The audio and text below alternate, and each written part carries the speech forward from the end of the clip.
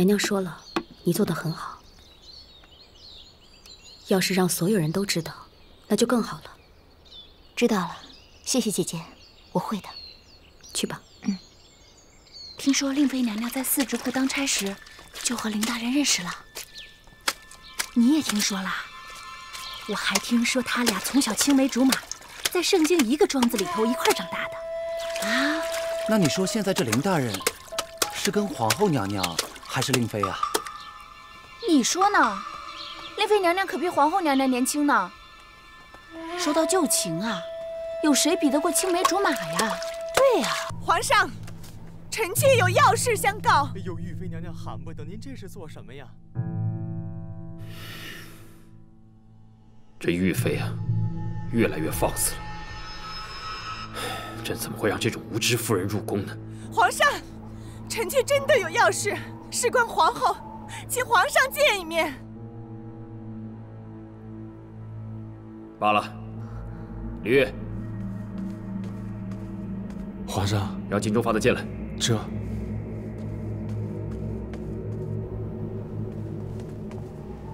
玉妃娘娘，皇上请您进去。抱歉，你先等一下。是。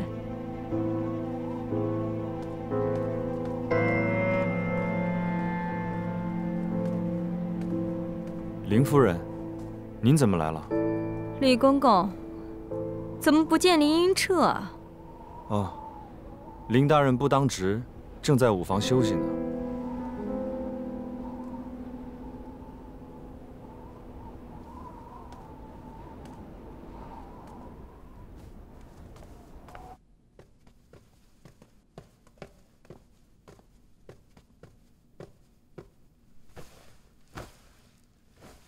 臣妾叩见皇上。你刚接了禁足。 就敢擅闯养心殿？皇上，臣妾擅闯养心殿，只为恭维名誉，不得不冒死一剑。什么恭维名誉？这皇家的清誉，岂容你胡言乱语吗？皇上，若不是铁证如山，臣妾怎敢舍命前来？是皇后娘娘，她与林英彻有私情，臣妾不敢隐瞒，确实有人证物证啊。 什么人证？人证便是林英彻的枕边人茂倩。为求万全，臣妾已将茂倩带入宫，在外候着了。皇上，此事事关重大，已不可听林夫人一面之词啊。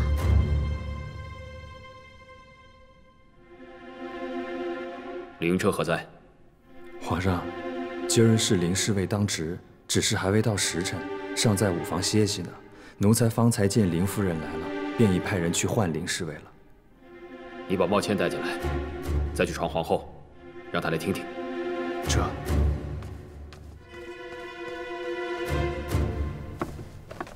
哎，如今在御前当差，别扭吧？林大人，林大人，怎么了？您家夫人跟着玉妃娘娘进宫了，也不知道闹什么，您赶紧去看看吧。她到哪儿了？还能到哪儿？御前呗。 坏了，要出事儿！走。妾身蒙皇上赐婚，近日未曾奉诏便擅自入宫，不论皇上等下如何责罚，请受了妾身这一片的孝心。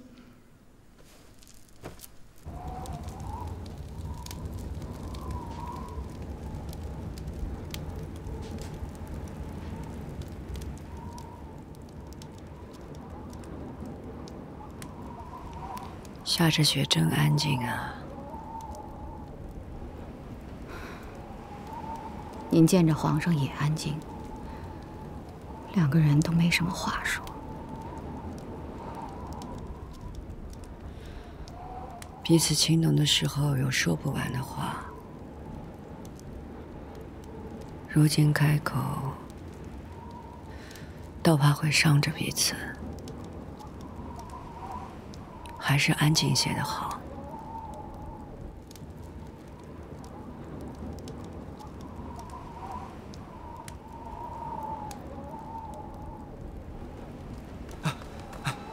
皇后娘娘，皇上请您前往养心殿一趟。为何？皇上正在为流言之事问令妃的话，玉妃带了茂倩来面圣，一口咬定凌云彻与您有私情。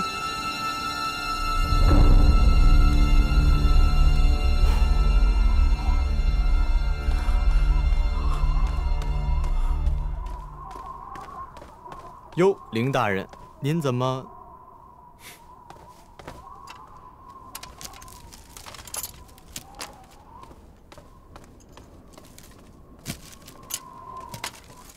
微臣凌云彻求见。进来。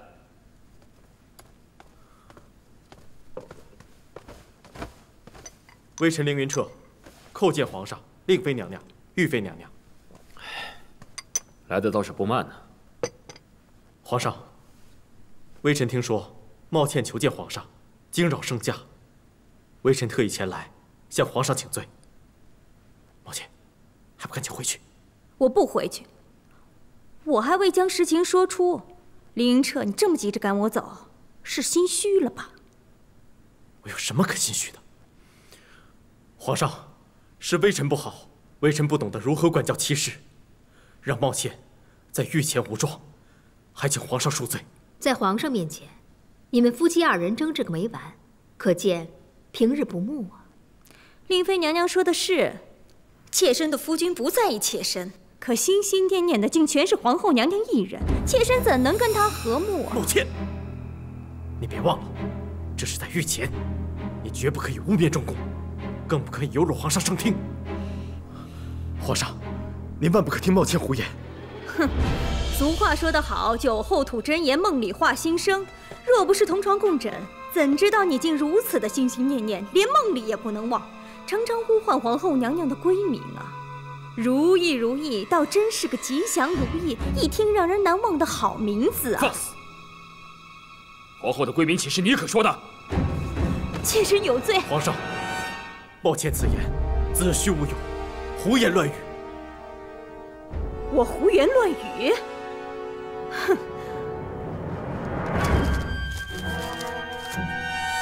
！20年4月20一次，20年12月22日又一次。25年9月13再一次，5年间梦遗3次，这到底说明了什么？这些日子，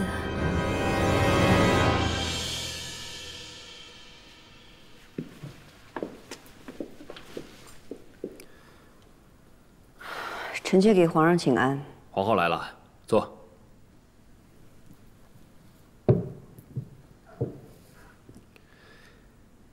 皇后啊，这些人在朕的身边聒噪，朕本不想听的，但是这事涉皇后，所以就把你请来了。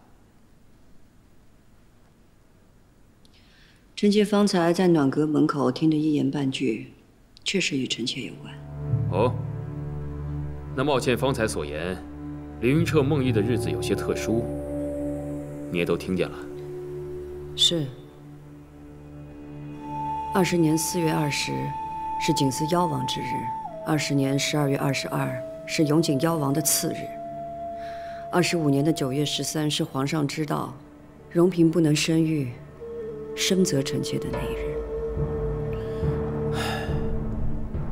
不知道凌云彻梦遗的这些日子是偏巧了，还是他与皇后真是悲喜与共啊？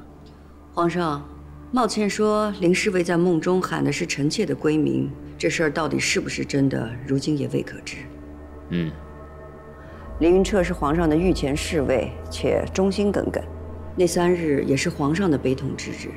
就算凌云彻在梦中说出“如意”2字，臣妾想，凌云彻也是想助导皇上遂心如意。倒是茂倩，你的心思不可揣测，你为何就认定凌云彻说的“如意”2字就是本宫的闺名？皇上，妾身实在不敢冤枉皇后，可此事一而再再而三，妾身也是心存疑虑，不敢确实。直到妾身发现了一样东西。什么东西？皇上，茂倩还有物证。哦，呈上来。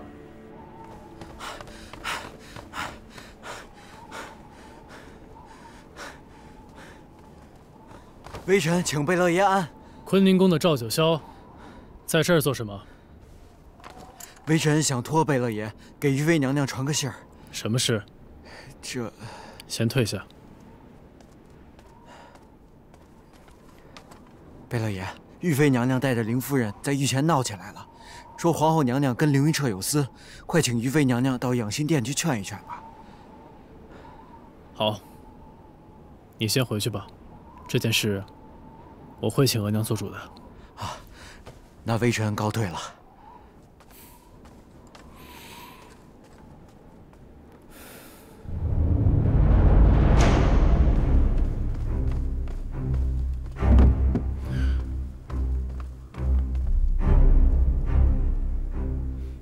毛倩，你竟敢妄动我的箱子！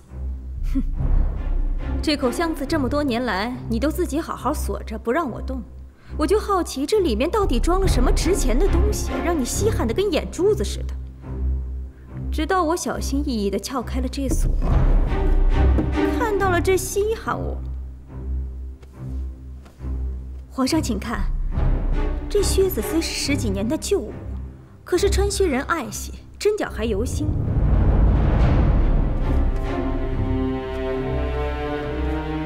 可这如意云纹却暗含了皇后娘娘闺名的谐音和妾身渔夫的名字，还绣在这般隐秘的地方。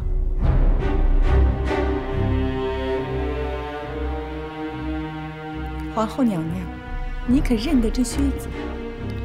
本宫自然认得这双靴子。皇上，当年在冷宫的时候，臣妾与所心身陷火海，幸得林侍卫相救。这事儿皇上也是知道的。所心就亲自做了一双靴子，替我2人向林大人略表谢意。是所心啊。皇上若不信，可以唤所心来问。谁不知道所心是皇后娘娘的贴身侍婢？这云纹即并不是她绣的，她也会替皇后娘娘认下来的。皇上衣衫上的如意纹大多出自本宫之手，而这靴子的如意云纹是所心绣的。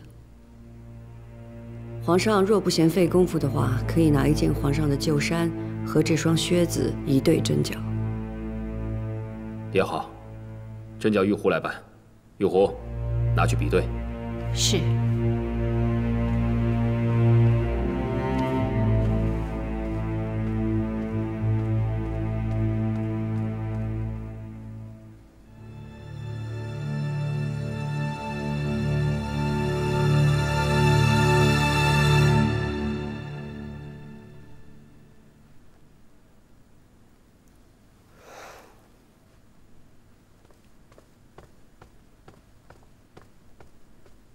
如何？皇上，奴婢比对过了，这靴子上的绣花的确不是出自皇后娘娘之手。怎么会这样？即便如此，所心也是听命于皇后娘娘。凌云彻也是把这靴子宝贝了那么多年，并不能说明凌云彻和皇后娘娘没有私情啊。鄂阴珠，难道救命之情在你眼里就是阴私之情吗？皇上，来人，奴才在。把玉妃拉出去清静清静，将她关进慎刑司，由着她自生自灭。皇上不要啊！皇上，臣妾对您一片赤诚，不忍您被蒙骗啊！皇上，皇上，你不可以这样对我！皇上，皇上，皇上！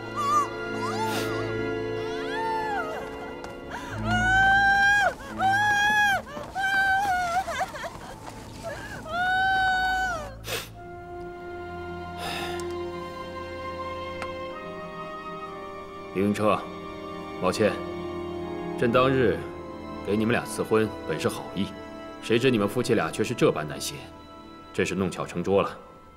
罢了，朕这个赐婚人，今日就做个恶人吧。凌云彻，你回去写封放弃书给毛倩，你们俩就此别过吧。微臣遵旨。我。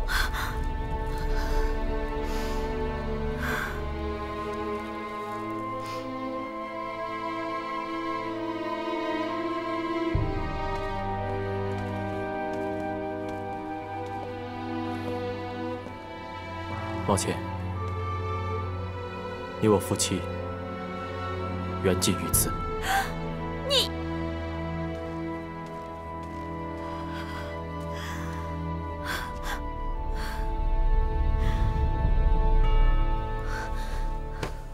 皇上，臣妾无用，臣妾平白有协理6宫之责，不能为皇上、皇后分忧。罢了，令妃，你先回去早些歇息吧。是。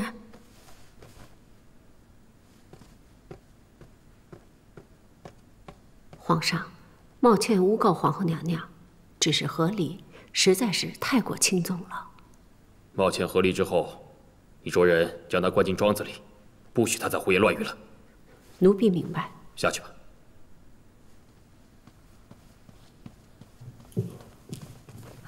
既然事情了了，臣妾也告退。皇后啊，你留下来，朕有话要与你说。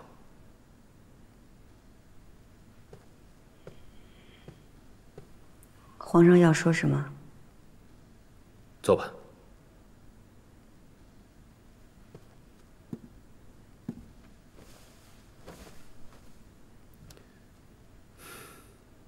今日的事情是玉妃和冒歉胡闹了，可这空穴来风未必无因呐。皇上是疑心了，要不然也不会唤臣妾过来，平白听这场羞辱。如懿啊，这些日子以来，凌云彻与你的流言，在宫中传得纷纷扰扰，朕也想不听不扰。可这阴影，在朕的脑海中挥之不去。且不说今日的事情了，那日朕在木兰围场，看见凌云彻那般的救你，他看你的眼神，分明不是一个奴才对主子的眼神。还有，你说他在冷宫，那般的舍身救你，是不是在那个时候？他就对你有了不轨之心呢。皇上，臣妾在冷宫，凌云彻多次救护是受您之命，得了玉壶的吩咐。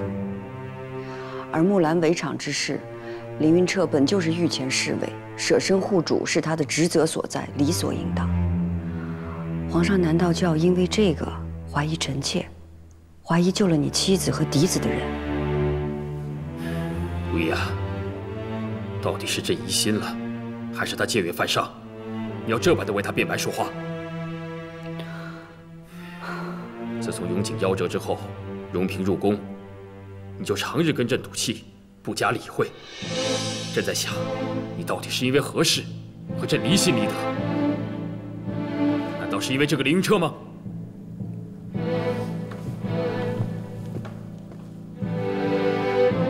皇上如今怎会这般说话？永景夭折之后，难道不是因为皇上听了青天剑的天象之说，才不理会臣妾的吗？臣妾当日痛失永景，悲痛万分，皇上连面都不露，一直没有陪伴过臣妾，还跟臣妾说是臣妾克死了永景。皇上宁愿相信青天剑的荤话，也不相信臣妾，不相信臣妾和永景是为人所害。如今却说臣妾对皇上不加理会，还拿凌云彻来说话。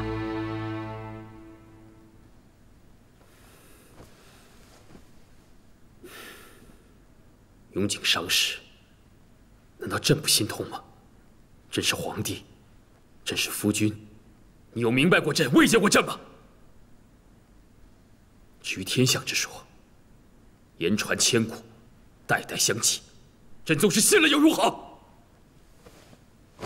臣妾不能如何？